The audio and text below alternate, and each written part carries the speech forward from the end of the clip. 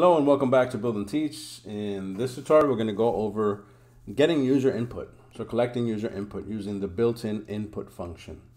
Now the built-in input function is really easy to use. It takes as a parameter the question that you want to display, and then it stores the answer to that question as a string, which is important because if you're going to do some type of math within your input, you should cast that that input as an int or a float, depending on what type of math you want to do. So let's try it out. So here I have I have a variable name. I've set it to my input function. I've set the question to what is your name. You can see it displays what is your name here. I'm going to put my name, Henry Palma, right? And then it's going to output hi Henry Palma, right?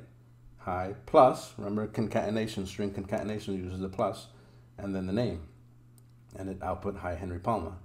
And let's do one here for math, right?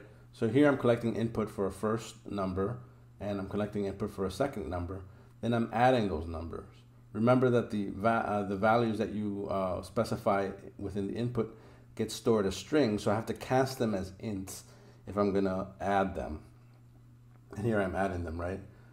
Sum equals int num1 plus int num2, and then I'm printing them. So sum here is an int because I'm adding two ints, so I have to cast that back to a string in order to input it. So let's say 10 and then 5 as the second number, and it will output the sum, which is sum equals 15, right?